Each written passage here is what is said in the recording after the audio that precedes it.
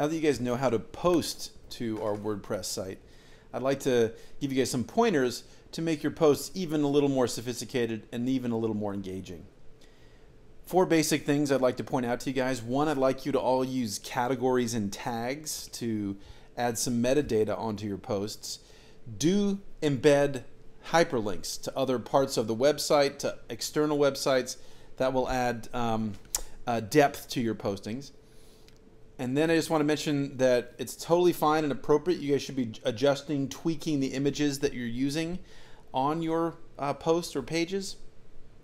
And then lastly, everybody should, as a default practice, be adding a feature image to any given post. Let's take a quick look at some of the postings that have gone on here on our Cook's Island blog. First thing you'll notice is things that I've put in have a designation. If we scroll up here, we can see there's different categories. They have tags, they have categories. Explain those in a second. Most of the default things students have posted are uncategorized and there's no tagging. So let's talk about that. Let's start, I don't want to pick on anyone, but the first one's up here is, let's see, is Aspen's one. So let's take a look at her post. All right, great. So she has a little post here. That's awesome. Now, the things I'm about to show you, you can do most easily from a browser, from your desktop or laptop, but all this can also be tweaked and adjusted via your mobile app. So in this case, she's written some text. It looks great, all this kind of good stuff. She has a picture embedded. That's awesome. And there we go. We got a great post. So let's have a look over here. Right now, it's uncategorized. In this case, I have created a bunch of categories for this particular web page.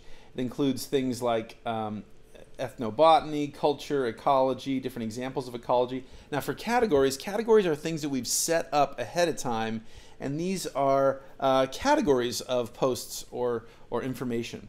So what you'll notice is, first, if I were to click one of these things that is down here, I can have them be by themselves, I can have 2 things be clicked, etc.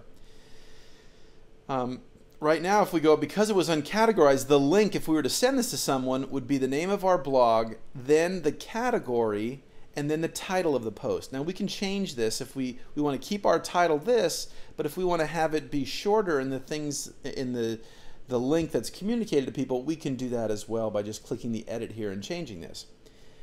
But notice if I come up here, and so this is a post on, what'd she do? She did a post on weather and maps and things.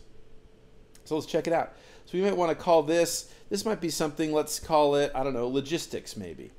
So I come up here, I'd unclick these guys, and then when I would update this post, this is going to change. So let me just do that right now. If I hit update, when this updates, now we'll notice that the link actually says logistics, keep up with the cooks. So we can do that. So one, I'd like you guys to add a category to all your posts. If you've made them before, go back and adjust them so they have a category, or your new post, please make sure you add a category as you're creating it or posting it. The other thing we can do is tags. Tags are anything. Categories are these default bins we put everything in.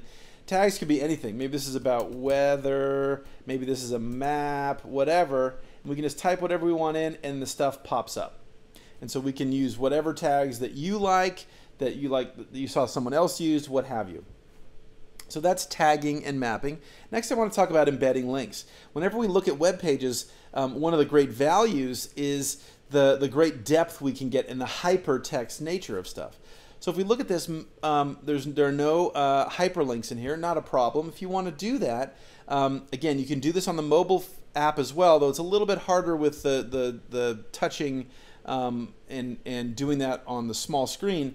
But the principle is the same. So let's say New Zealand. So here's blah, blah, blah, blah, blah, weather, blah, blah, New Zealand. Let me find out what we want to link it to. In this case, I've already selected a site, and this is the CIA World Fact Book about New Zealand. So I can copy that link. I could put a Wikipedia link in. I could do whatever I want. And I would come back over here. I would highlight New Zealand, which is where I want the link to appear. I click this link sucker, hit paste, and I suggest having this always open in a new window so you preserve the existing window with the existing information, and then say add a link. Now, whenever this appears, if someone says, oh, New Zealand, I can click and link to that. And you guys can do that throughout your posts as time permits and as things are convenient. Next, So here she says she believes her post, so her mouse is on the post. That's great. So here's an image. Now realize we can, the default image, we'll just throw the image there. It'll be showing up right there. But if we click on the image, we can do all kinds of stuff. We can change the alignment. We can have it centered.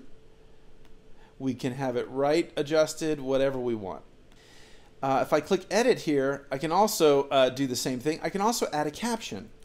And so when you guys insert a photo, generally that's a good thing to do. If you got the photo from somewhere else, absolutely put in there the source of the image, and then that will show up whenever the caption is displayed. So we can just say map of the South Pacific. Boom, update. Now we notice there's a little caption on the bottom here. Okay, so the other thing we could do is we could trim this photo, we could shrink the photo, etc. And you guys might want to do that depending on your post. We can also, a good thing to do is to come back here and let's see, and double check how we're doing stuff. Sometimes, again, when we're typing from our mobile phone, it's hard to get some of the special symbols. But you can come back after the fact, say with your computer, and come up here and put in an actual degree sign, for example, and some of that text that's a little bit harder to do from your phone. It's possible, but it's a little bit harder. So I can just, again, come up here, update, and that'll be great. So the last thing is let's have a set a feature image. This could be the same image that's in your post if you want, or it can be something different. So in this case, I've already added a photo into the media browser that might be a nice tag. And so I'll just set that as the feature image, and then again, we'll update, and that's nice practice. Now, when we go to see what the page looks like, and if we do a new page here,